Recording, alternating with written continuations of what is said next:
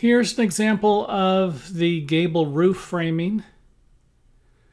And here you can see where we're going to use individual studs, gable studs, to fill this area in instead of having a gable truss, which is what we had in the previous example for this type of house with a truss roof. Again, on the other side, the gable wall. Same thing with the front of the garage. Let's go ahead and take a look at how this area is done over here. And I'm not going to go into a lot of detail here, just kind of using the pictures to show you how it's done. And this right here could create a problem underneath if you weren't going to use any blocks, and this was just going to stucco right up. This would need to be filled in, or this area would need to be redone a little differently. The garage roof rafters, and in the model here I'm using 2x10. They're 2 foot on center with rafter ties that are 48 inches on center. And I believe if you saw one of the previous videos where I went over the rafter ties in the ceiling joists, this is the model that I used. The fill area will need some type of a plate on the top of the roof. And then, of course, the rafters would fill in. And, of course, this one here has ventilation holes also. But this could actually, they might need to be a little larger. And the reason for that is I don't have it in here right now. But this wall would need to be a firewall.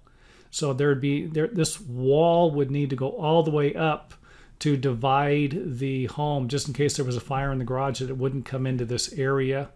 And I'm going to make other videos on this different part of the house. I've got a lot planned for this particular project that I'm doing, and I'm going to have a playlist also with all the videos that I've made on them, so you can always check them out if you're viewing these at a later date. And again, these rafters here would not have any tails on them like you see here, any of the overhang extended. So,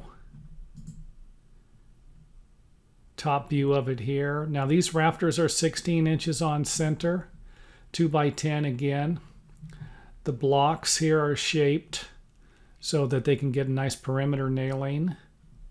Our outlookers for holding up the fascia board. Right here, notched into the roof rafter at the end. And then, of course, the ridge, if it's a 2x12, would need to be notched because I think I'm using 2x8 on the exterior here. Same with your rafters. The rafters here, you can see, would need to be shaped also to fit maybe 6 inches wide to fit under the 2x8. Your gable studs here, 16 inches on center. Another view of it here. And I'm going to put a link in here. Some of you might find it interesting. I have a formula that my dad shared with me a long time ago for cutting gable studs if you ever want to use it. Take a look at it. Brace here with our collar ties.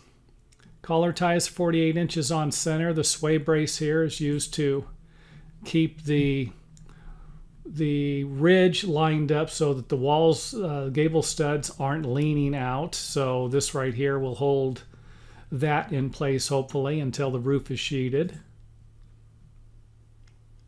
And of course you can put some type of wall studs. I'm trying to vertical bracing in here to hold up the ridge. This is common.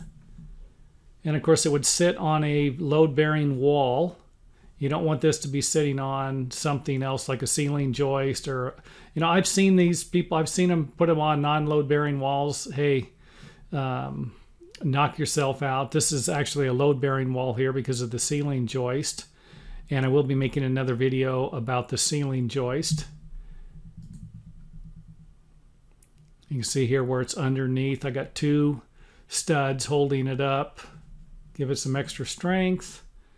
And that is it for this video. So hopefully it sheds a little more light on how something like this would be constructed. And again, check out the playlist. If you haven't, there will be a link at the end of the video for the playlist for this type of construction. I plan on making a few more videos on this, and then I might change the house design and go to something else. But if you like these videos and you want to see more of them, hit the thumbs up button.